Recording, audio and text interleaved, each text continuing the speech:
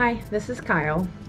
And I'm Brianna. We're going to do a quick update video with how she's doing with her leptomeningeal disease right now.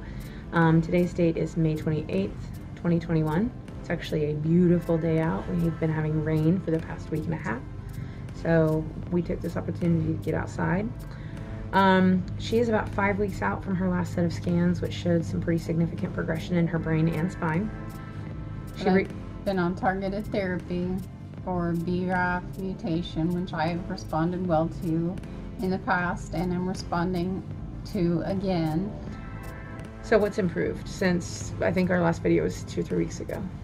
My voice is still getting better, and the nerve sensation loss is getting better, but it takes longer for the nerve to return than to go out. Does that make sense?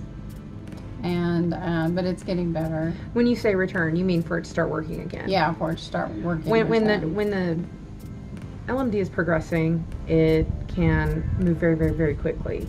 And so she started having a lot of changes occur in about 5 days. It's now been 5 weeks, and it's taken that much longer for actually some of that nerve sensation to return, and her voice to get back to normal, her breathing to get back to normal, her swallowing getting back to normal, and everything's getting pretty much back to where it was before. We caught it pretty quickly. She responds very well to targeted therapy, knock on wood. She has not become resistant to that. Yep. Toes, has the sensation returned in your toes? They're tingly. I mean, I don't have, what's it called? Neuropathy. I don't have neuropathy. They're a little tingly, but I can feel them. And there's a couple spots that, yeah, they're getting better. So, 5 weeks from that first video, mid-April, doing much better. She's still doing her intrathecal nivolumab as well. And we'll continue to do that. They're doing some additional blood tests and testing to see if she can qualify for any other treatment. We are continuing to look.